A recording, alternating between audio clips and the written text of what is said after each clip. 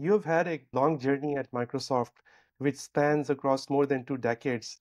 And you have spent most of this time incubating new businesses and driving go-to markets for zero to one initiatives. So tell us about the incubation culture at Microsoft. I feel really fortunate to have had a front row seat to introducing new technologies like Microsoft AI and now Quantum.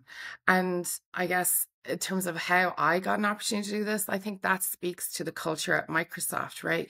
You don't really have to be an engineer to be on the front row of innovation at Microsoft. It really is an interdisciplinary approach to creating and developing innovation.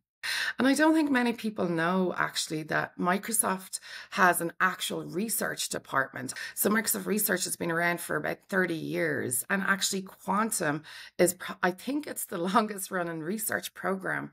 So, in terms of not just having an interdisciplinary approach to innovation, I think it's perseverance too, right? And the willingness at Microsoft to play the long game. Inside of Microsoft, we also are encouraged, with this concept of like ideas can come from anywhere across the organization. So hackathons are a big deal at Microsoft, where folks from across the org and across teams can come together to have sprints around developing ideas and figuring out if it has any business viability.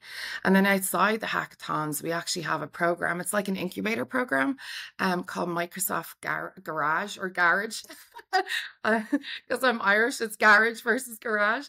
And so Microsoft Garage, where you can go and like it means you can tinker around with your ideas and invite people to help you with it. So it's somewhat unique to have this freedom to ideate, to dream. And then if you have the courage, the perseverance, the resilience to advocate for new paths, that's tough too, being the first to ask your boss, hey, look, I have this idea.